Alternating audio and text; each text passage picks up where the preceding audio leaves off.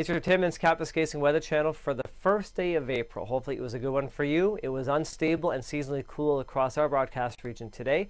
We'll take a look back after this show at the March temperature and precipitation results for 10 minutes Kapuskasing. And some format changes, spring-like music, and also no more Weather Network forecast alerts for the next 24 hours due to time constraints and accuracy issues. So we just stick with the observations and conditions for the last 12 hours and 10 years with the way I've been going for the last month. What the weather systems for today? Well, the systems map looks just as busy as the conditions outside.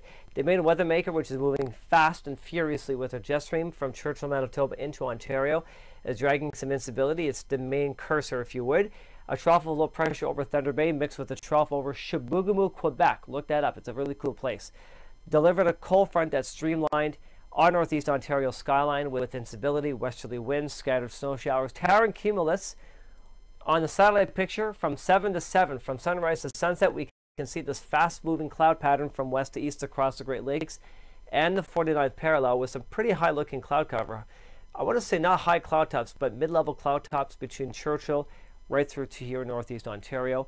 And the radar picture shows the exact same thing. In fact, the radar picture shows that most of the active weather began right around the lunch hour across northeast Ontario, but it was popcorn-style echoes, which means scattered snow showers, or black cumulus clouds that just show up and they produce these downdrafts of snow with some very strong accompanied westerly winds, kind of like a summertime effect of daytime heating.